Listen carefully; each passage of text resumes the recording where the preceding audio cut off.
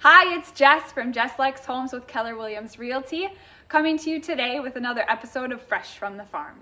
My goal for today is to share with you some of the questions you might want to ask an agent when interviewing them to sell your home. And while I'm doing that, I'm going to answer those questions for myself so that you'll realize that I'm actually the only agent you'll need to interview.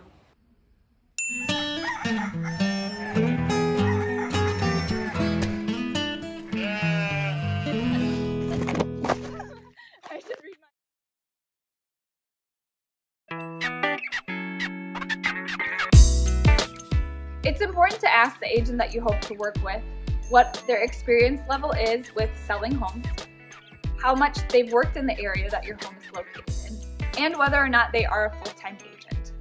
You want to make sure that your agent knows how to market a home in your area, knows all of the different tactics to find buyers, and has the time available to do so because it's their full-time job. I've sold almost 100 homes during my time in real estate, and I've actually clocked 9,000 hours in this job, which, according to Malcolm Gladwell's 10,000 hours to become an expert principle, means I'm pretty much an expert. The list to sales price ratio is the price that the agent listed the home at versus the price that it sold for. In our market in Dane County, the average list to sales price ratio for agents right now in 2021 is 103% of the sales price. My current average of list to sales price ratio is 106%. So over the average agent in the market, I'm actually going to net you 3% more on average in your home sale. You should also be asking agents about their average days on market. What that means is the number of days that it takes from when a home hits the market for showings and when it has an accepted offer. The MLS average for 2021 in Dane County is 21 days on market. My average is 8 days on market before receiving an accepted offer, which means I am 13 days better on average than the average agent.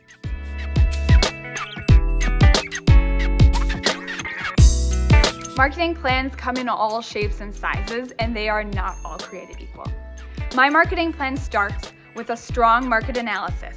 I spend several hours researching comparable sold properties in your area to make sure that your home is positioned at a price that will cause it to sell in today's market.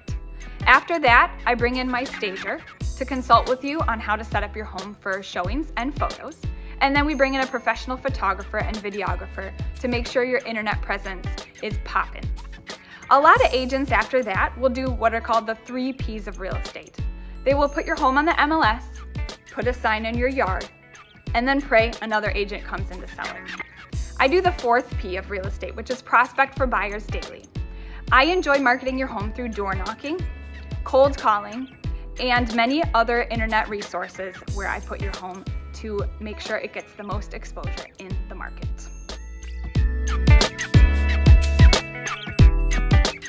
You'll want to find out if the agent that you're interviewing is a solo agent or if they're part of a team.